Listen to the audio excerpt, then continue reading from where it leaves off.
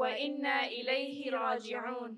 Indeed, to God do we belong and to him we shall return.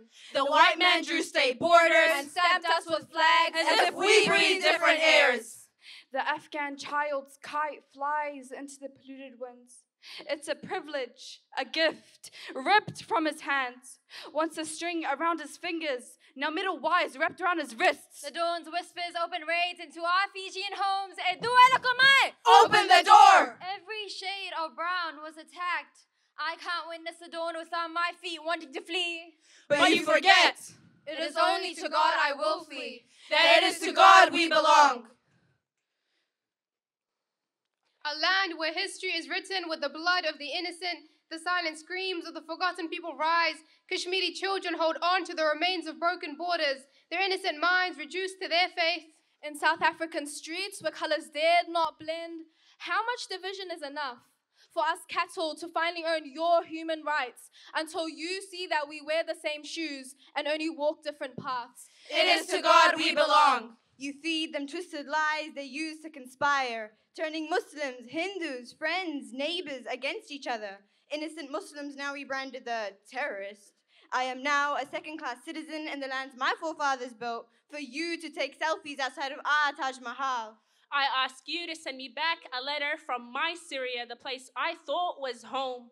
But when can I get such a privilege when I find corpses easier than I find paper and pen? I've lost the ability to write, unable to form a line from my father's name to mine. It is to God we belong. The book may end, but the story is not yet complete. Adam's father picks up each part of his son's body. First his arms, then his feet, his heart and his head. In his blood, he will devote his last words to Afghanistan.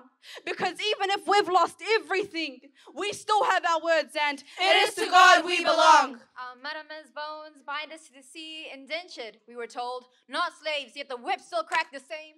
Our history is rewritten with lies, our truth, and when I can finally write to the world, I am ignored.